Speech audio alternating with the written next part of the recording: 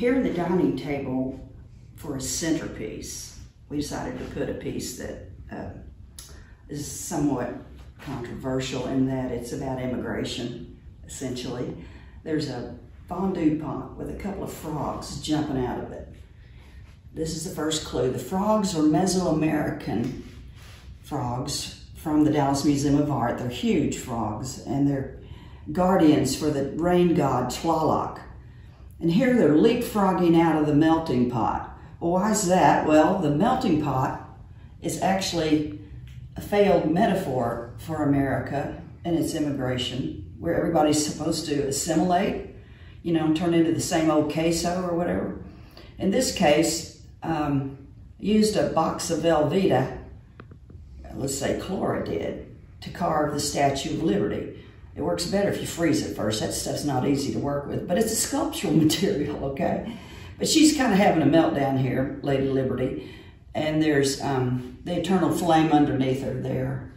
And all around her are the makings for Frito Pie, which was an old favorite when I was a kid. And on the Frito bag, there's a, let's see, the Aztec god of corn or maize.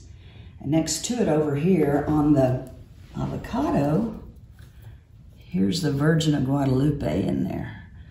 She's always set into an aureole, which is a shape that signifies divinity.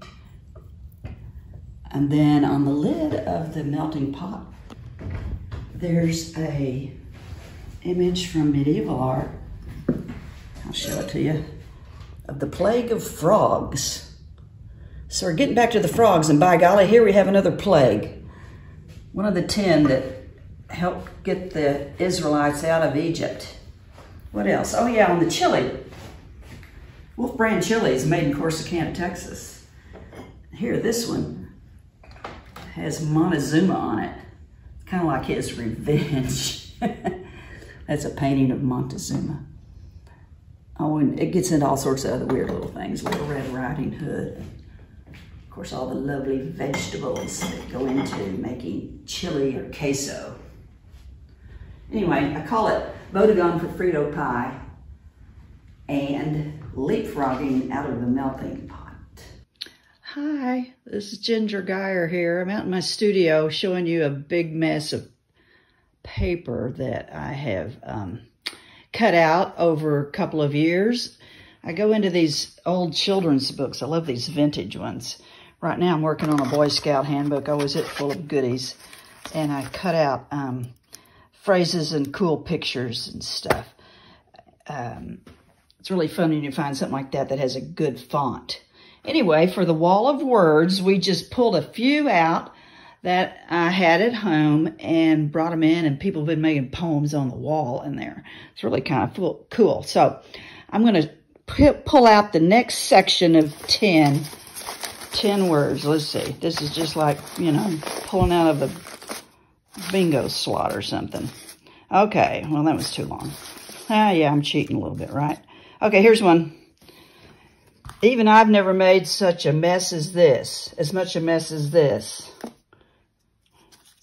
I will be a tree that you come home to. He noticed a fourth figure.